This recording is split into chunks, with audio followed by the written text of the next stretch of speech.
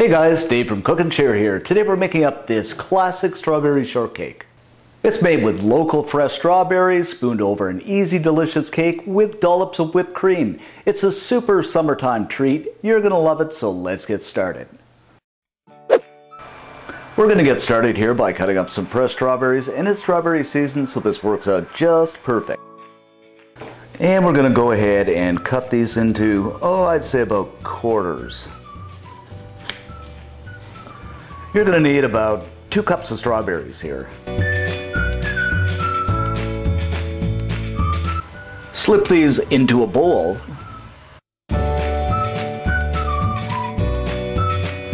Add 2 tablespoons of sugar, and this is going to do a couple of things. Extract the juices and make them nice and sweet.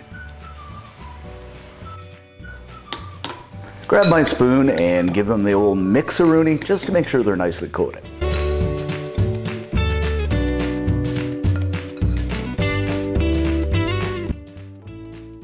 Okay, we're going to slip these in the fridge for about half an hour to an hour, just until we make the rest of the shortcake. Now we're going to go ahead and make the shortcake, and to do this we're going to combine a cup of all-purpose flour with a teaspoon of baking powder, 1/4 teaspoon of salt, and 4 tablespoons of sugar.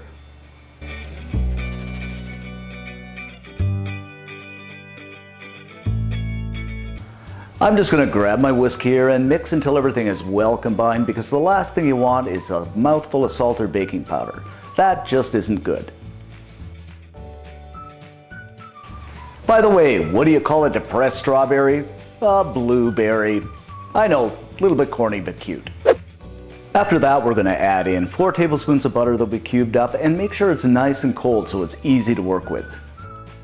I'm just going to use my fingertips here to mix this up, but if you don't want to use your fingertips, you can use a couple of knives or a couple of forks for that matter. Alright, what I've got here is a 1/4 cup of half and half, and if you don't want to use half and half, you can use just plain milk, or if you really want to get rich, you can use heavy cream. So I'm just going to go ahead and crack the egg in. Just give this a beating. Then we'll make a well in the center of our dry mixture. Add the cream in.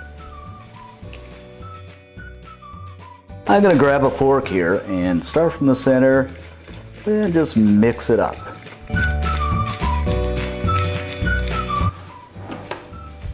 Until it comes together, something like this, and this is going to be a little bit sticky, but don't worry about it.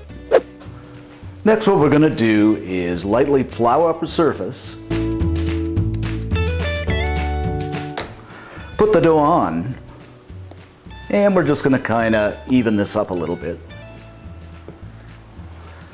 Make it into a round shape, and it can be of whatever shape you want. It could be square, rectangular, even a triangle for that matter. I'm going to simply transfer this to my baking tray, lined with some parchment paper. So we're going to let our dough rest for somewhere in the neighborhood of about 5 or 10 minutes, and what you want to do in the meantime is have your oven preheated to about 425 degrees Fahrenheit. And we're going to bake this for about 15 to 20 minutes. Depending on your oven, just keep an eye on it. While the shortcake is baking, click that subscribe button, that one right over here, because let's face it, you don't want to miss a video.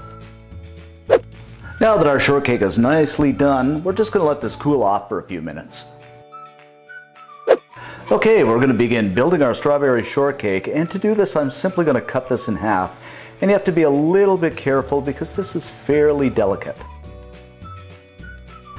Next, we're going to spoon some of those yummy strawberries over the top, and make sure you get lots of juice here.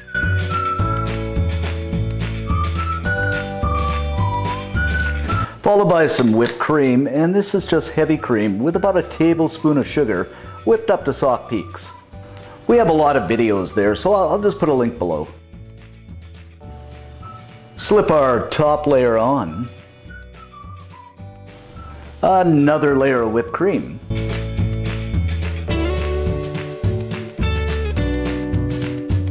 Topped off with a few more fresh berries. How you're going to design this really depends on you, but be as creative as you like. And there you have it, guys, our strawberry shortcake. Incredibly delicious, a great dessert or snack. Head on over to cookandshare.com for this recipe and many more great recipes. Don't forget to click subscribe and like our videos. Thanks for watching, and see you next time.